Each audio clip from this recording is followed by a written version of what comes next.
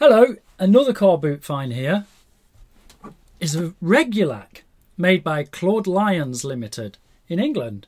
Now this is a Variac, which is a variable AC power supply. Although it's got AC and it's also got 0 to 240 DC. This one's got the round pins on it, so you can't sort of mix them up. Now this is a 10 amp version. I've had this for years. This is a 110 volt converter, which is great for when you get the odd item that's American or something. You need that kind of voltage when you're sitting down and repairing something. But this isn't very good. This is only 100 watts, and it just, yeah, it's just one of those things that ain't great. This, however, at 240 volts 10 amps is 2400 watts, which is much nicer. Anyway, if we look on here on the multimeter, you'll see that it actually starts at 1.9 volts, and then I can dial in the voltage to American voltage-ish, which is 110 to 115, go all the way up to British voltage, which is 220 to 240. I think ours is about 245 here. But this can overshoot to 288 volts. Now, when I take this apart to have a look at it, I'll show you how it overshoots, how it manages to give more voltage. It's not rocket science, it's quite simple really. But the person I bought this off, I actually paid £4 for this on the car boot sale. And the person I bought it off, she says, oh, it was her dad's. He used it to wedge the garage door open. It's got a little handle and it's very heavy. Oh well, never mind. Anyway, I'm going to open it up and give it a little bit of a service. We can have a look inside it. And, well, let's get on with it, shall we? Screwdriver time. Now, I can see what the problem is with the arrow not lining up. Down at 0, it's about 32 volts. But fortunately, it'll just be a matter of lining that up to 0 and then tightening it back up. And that should sort that problem out at least. But I'll just take that off for now because I'm going to give that a nice clean up. And underneath this plate, I'm not too sure, but on the internet some other guys have flipped them over and they're blue on the other side, and instead of having 0 to 260 they've got 0 to 100% instead. So I'll just have a look at this. Oh, there's a surprise. It's exactly the same, only in reverse. Not quite sure why that would be, unless you put it on the back. Oh, well, never mind. Anyway, I've had a look on the internet, this Regulac. Now, Claude Lyons, apparently in 1933, they started off with the trade name Variac, making these. And then later they had other names like Regavolt and Varatran. Anyway, I've undone all the screws here. We can have a look down inside. Oh, if I get the cables right. There you go. Very nice. And there is your winding. It's a bit dirty, so it needs a bit of a clean up. I'm going to clean the contacts up here. And this is the part that's got the sort of brush connector on it that touches the top. And that's how the voltage is selected, from 0 all the way round to 240, which would be about there. And then that overshoot, which will take it up to about 288. So actually that's not too bad, that. I'm going to see if I can find some sort of date or year of manufacturing here. But that's actually not bad condition.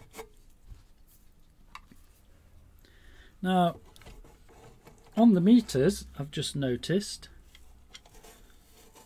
there is a date, 1974/4. So it's April 1974 when the meter was made, at least. So yeah, it's all in pretty good condition. Just in need of a clean up and a little bit of oiling or something, I guess. Oh well. Let's try and this thing out. This is bloody heavy, and that's what it looks like down the top there. There's all your connections to the transformer or the coil or whatever you wish to call it. And also in the top there is your little diode array to turn it into DC. So yeah, very nice. Let's get that out and give it a clean up.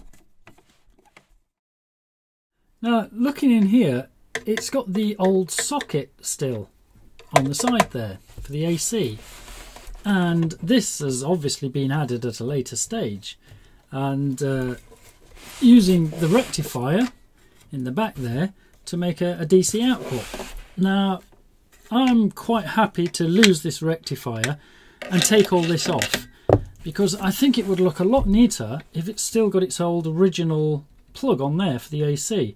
So what I might do is just strip all this away, get rid of it, get rid of the rectifier, and just use it as you know, as it was intended, as an AC variable transformer.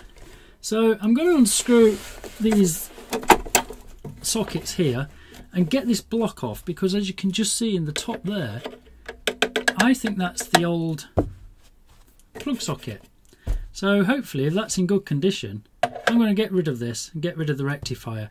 I'm not going to use DC, 240 volts DC. There you go. I've unscrewed this, and there's the original socket underneath it. Yeah, it's a bit dusty and a bit dirty, so what? But I'm going to take this off, and I'll try and find some sort of grommet to fill this hole in. But I think the original socket on the side is much better than this thing anyway. I mean, it's already cracked and breaking. Yeah, so I'm going to strip all this off and get it down to its, well, as much of its original as I can.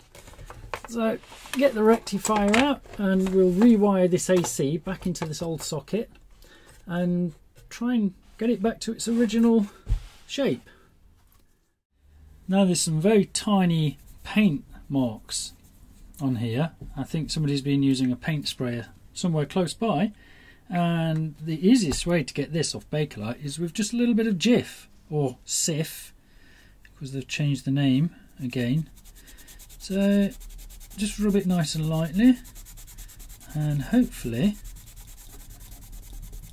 that'll remove the very tiny specks of paint that's on there. Right, I've polished the one on the left. I've used a bit of Jif to get all the paint up, and then if you just use a little bit of beeswax afterwards, it makes it all nice and shiny again. So that's one way of getting these things to look almost new again. So just a little trick there.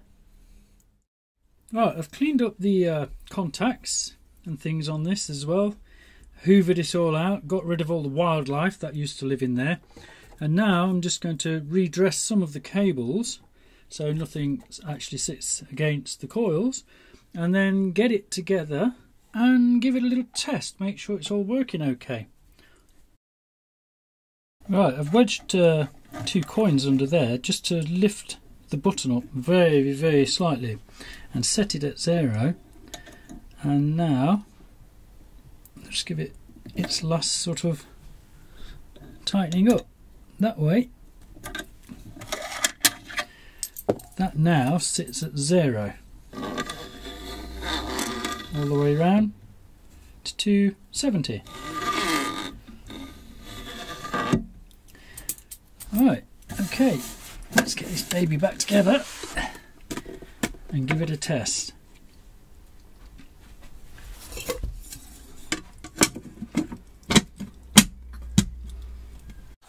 Right, I've taken all this out because I don't think it's necessary really to have that, just because of the DC. There's a nice big chunky rectifier there. I think that'll go in my parts box for something else. Might have a use for it. But I think the original plug on the side is very nice. I can fill these little holes in, and that is the right size just for a grommet to push on there. So I've got to find one of those. I've got one somewhere, but I don't know where. That's another task. Right, now I'm going to plug it in and see if everything's okay. So, multimeter at the ready, and Mains back into that side.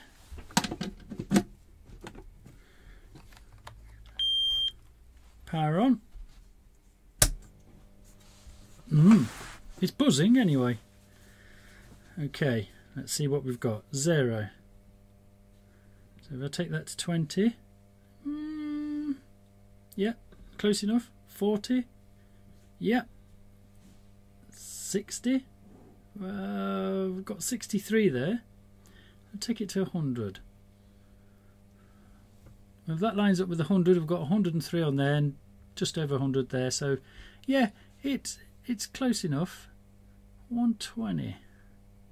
If I actually get it at 120 though on the digital multimeter, it's quite a fine adjustment. Yeah, it's as near as damn it. Bring it round to 240. Right, 248. And that says, yeah, 248, nearly 250. I think the reason for that is our voltage here is actually about 248. So, you know, it should be 220 to 240, but for some reason we've got a reasonably high voltage. So, there you go. 285 when that should be 270. But other than that, it's very smooth. So, and it sounds much better. So yeah, I think that's going to come in use for something one day. Anyway, let's try and explain how these actually work. In a transformer, this is a standard transformer, what you normally get is a primary winding and then a secondary winding. This has got several taps on it, I'll explain that in a moment. But this is a standard sort of power transformer. And what happens inside that is, if it's a step down transformer, which this is, if you have, say, in here 240 volts at 1 amp going in, and it's a 10 down to 1, then on this side you'll have 24 volts because it's a 10 to 1 ratio. But what happens with the amps is the amps goes up by 10, so you'll have 24 volts and 10 amps. Now, on a step up transformer, say you have, to make it simple, 10 volts going in at 10 amps, and it's a 1 to 10 ratio, then this side you will have 100 volts, but only 1 amp. That's a power factor of 100 watts. That's an ideal transformer. There's no such thing as an ideal transformer with 100% efficiency. Normally, the efficiency of a transformer is K, which is a measure of the degree of coupling between the primary and secondary coils of a transformer. And the best you can achieve at the moment is about 0.98. So if you put 100 volts in, you'll get 98 volts out the other side if it's a 1-to-1 transformer. So what happens in the transformer is, this is your primary. Let's do that again.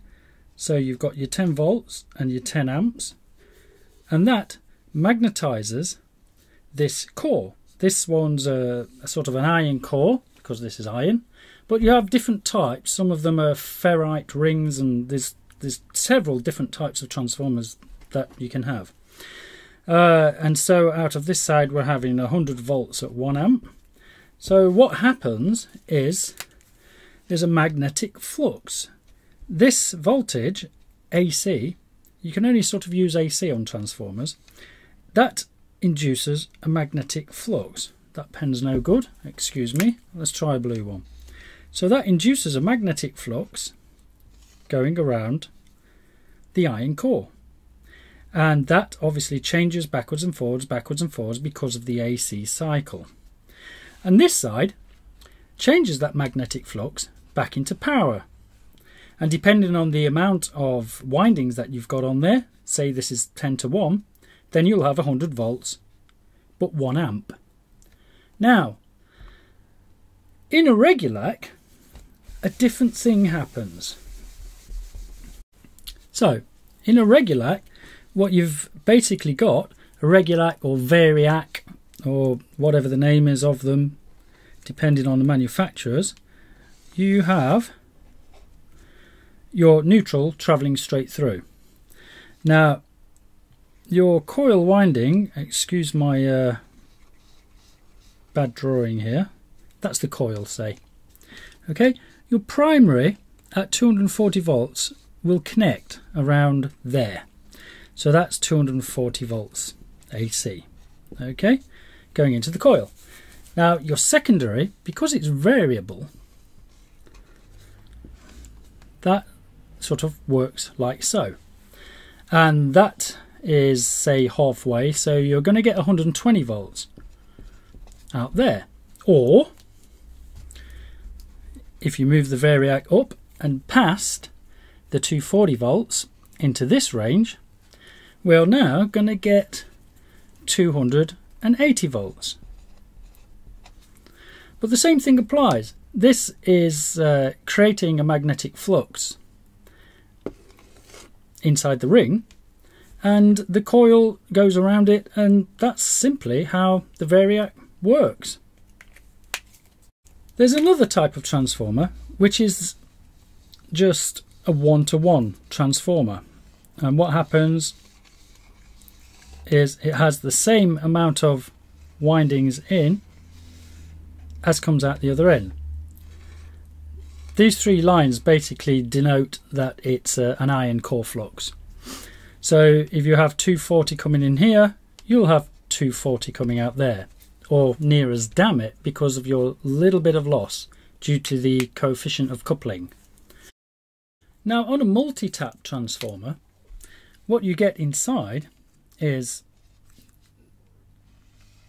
the same sort of thing as all the other transformers. Instead, what happens is you have several taps coming off it. So this might be 0 volts, 10 volts, 12 volts, 15 volts. So you have different uses. There's your 12 volts, and there's 15 volts, and that's 10 volts. And that's basically how a multi-tap transformer works. It's just tapped at different parts in the coil, or the winding. So there you go. There's the Variac, all nicely cleaned up, all in good working order. Thank you very much for watching. Now I've got to try and find a use for it. Haha! Now there's a possibility.